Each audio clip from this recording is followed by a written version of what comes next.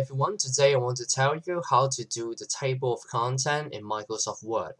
So creating a table of content is quite easy. So I want to show you here we have in this document free title, which is a chemical reaction, oxidation of iron, and prevention in this document, which the content is copied from Wikipedia. And you can see that we have a subtitle of oxidation of iron under chemical reactions. So I want to show you how to create this table of content and some advantages and function about it. Okay, so let's undo all the settings. Alright, so at the very beginning, of course, you need to have the document and of course the title. So you highlight the title you want to be in the table of content, and then you select, after you highlight it, you select in the home tag and styles. You have heading 1, 2, and 3. So you select heading 1 for the top title, and then you select heading 2 here, oxidation of iron, as the second title or the subtitle.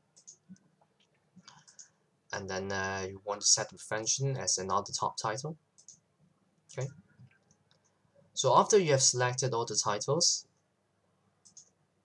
click the page or take the tab that you want to insert the table of content, and then go to References, Table of Content, and then click the automatic table 1, 2, 3, or you want to customize your table, of course. But in here, we want to choose automatic table 1 right here.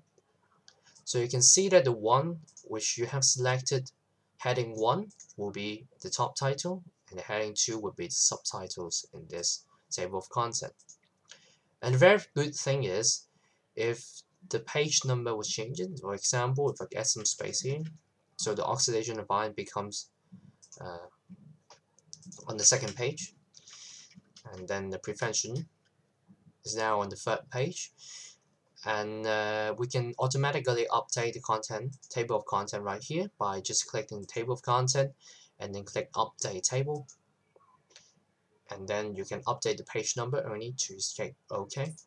Then the page number will be updated automatically.